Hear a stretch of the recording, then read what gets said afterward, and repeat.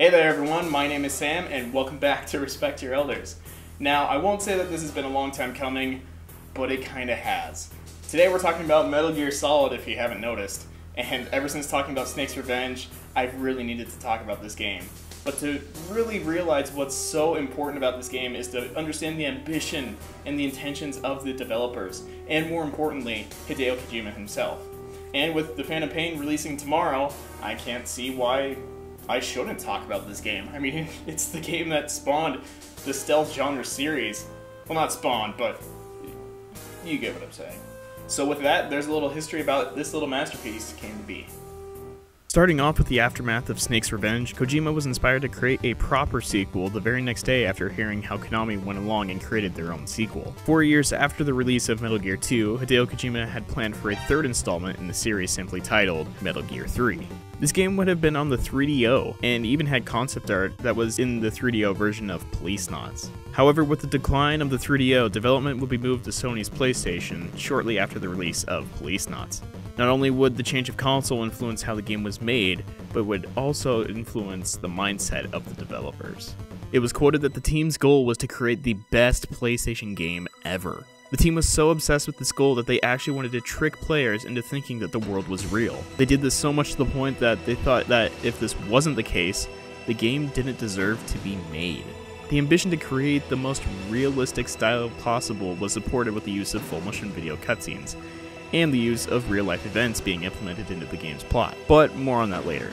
To go along with this ambition, Metal Gear 3 was renamed to Metal Gear Solid. The title not only refers to the main character, Solid Snake, but it was also intended to convey that the game was in full 3D, as if everything around you was solid, palpable, and real. Supposedly, there was a version that was planned for the Nintendo 64, but nothing came about it except for a brief article from GameSpot.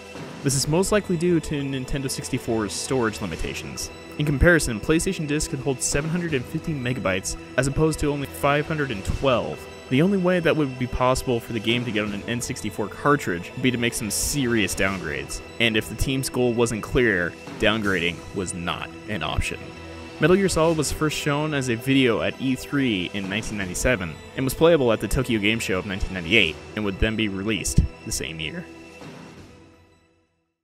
Released in September in Japan and October in North America in 1998, Metal Gear Solid set out what it was designed to do: be one of the best games on the PlayStation. Now, this is normally where I would delve into the game's story, but the thing is that Metal Gear Solid has an extremely complex narrative. So with that being the case, I'm going to try and do my best to set the stage.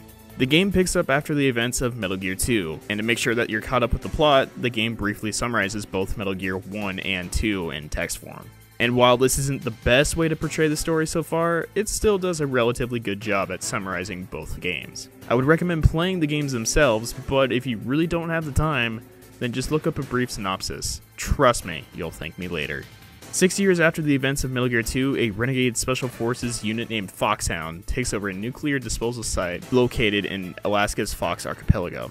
Foxhound takes hostages and starts making demands towards the Pentagon, asking for the remains of Big Boss. If the government does not reply, the terrorists claim that they will launch a nuclear missile. In response, Roy Campbell forces Solid Snake out of retirement for another seeking mission to assess the situation at Shadow Moses. Once inside the base, Snake is quickly introduced to conspiracy theories, the agents of Foxhound, an inexperienced soldier, and even a cyborg ninja?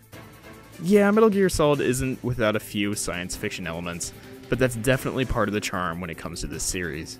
Eventually, it is revealed that another Metal Gear was being created at Shadow Moses, hence the terrorists taking over the base.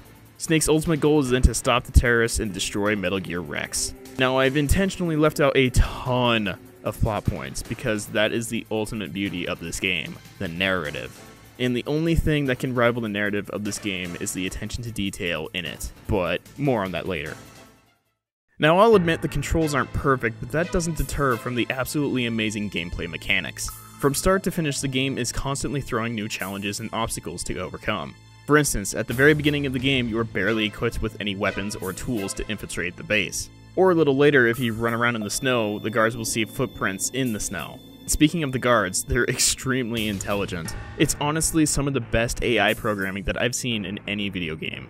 Their line of sight is pretty good for the most part. They'll hear you if you step on anything loud, and they'll even check rooms that you've hidden in. If you're not careful, they'll even call in for backup to chase you down. And while the guards are impressive, there's still a whole lot more to talk about.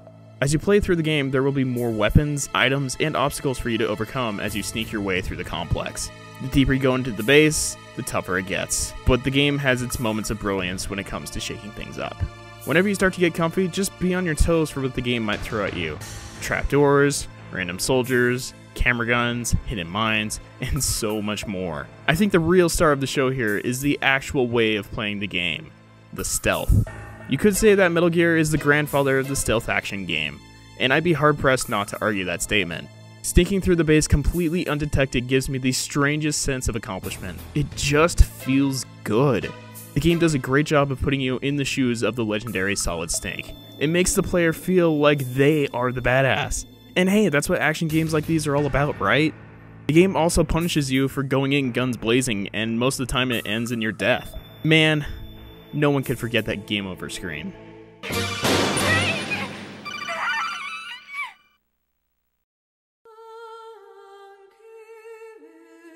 Metal Gear Solid was unlike any other game at the time. It was the most cinematic experience of any gaming console so far. Full voice acting, in-game cutscenes, the game just had a lot of flow to it. It never felt like the game came to a stuttering halt. If there was something that you couldn't figure out, the game would always drop a hint on you. To see the story progress was a huge inspiration for me for playing it the first time around. And while the codec calls can get pretty lengthy at times, it's still engaging enough to keep the player interested. Or at least it was enough for me.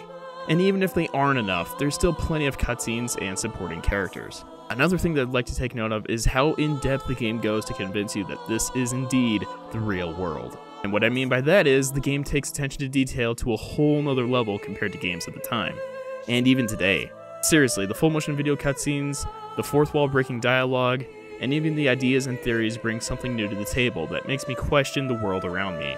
And it's not the only time Hideo Kojima has made me think this way either. In Snatcher, Kojima told an excellent story of fighting against corruption and injustice in society, and to question authority. If you'd like to learn some more about Snatcher, just check out my review of it.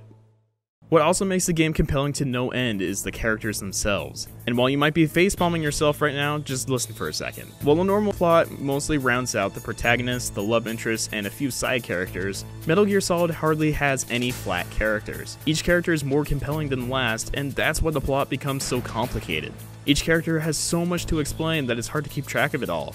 However, having so many rounded villains and sidekicks is definitely better than just having one. The graphics at the time were actually pretty impressive. However, time has not been kind to the PS1's graphics. Everything is relatively blocky and jaded, but you can still make out most things and what they're supposed to represent.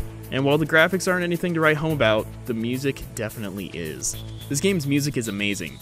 I don't even need to explain that to you. Anyone who's heard the main theme of Metal Gear Solid knows what I'm talking about. I bet you already even know what the main theme is, even if you don't know what I'm talking about. It's just that good. Plus, I can't forget about all the wonderful voice acting performances and sound effects. It's almost surprising how much dialogue the developers were able to fit into 2 discs. And I can't just not talk about the Twin Snakes. Shortly after the release of Metal Gear Solid 2, the Twin Snakes was released for the Nintendo GameCube. And honestly, I love it. I know I'm in the minority on this, but the updated graphics and sound make for an exemplary Metal Gear experience. Yes, it has its flaws, but it's still a great remake. Now, before I wrap things up, I'm just gonna gush a little bit. Remember the fight with Psycho Mantis where you could read your memory card and make the controller rumble, and the only way to defeat him was to switch the controller port? Or how about looking on the back of the case to contact Meryl? Or how about the time when you have to rappel down the side of the communications tower while being shot at by a Hind D? Man, this game has some awesome moments. To wrap things up, Metal Gear Solid was not only one of the best games on the PlayStation, if not the best, but it was also the most important for the stealth game genre. And while yes, Metal Gear and Metal Gear 2 helped, neither of them had the impact that Metal Gear Solid did. And all I really have left to say is thanks to Hideo Kojima and my friend who showed me this series in the first place. Seriously. Now, I'm sure plenty of gamers will go on to, experience this masterpiece of a game, and I'm sure they'll do it for years to come because it's simply one of the most important games of all time. And I really hope that Phantom Pain lives up to the hype. And, well, if you haven't thought about your ancestors lately, think again.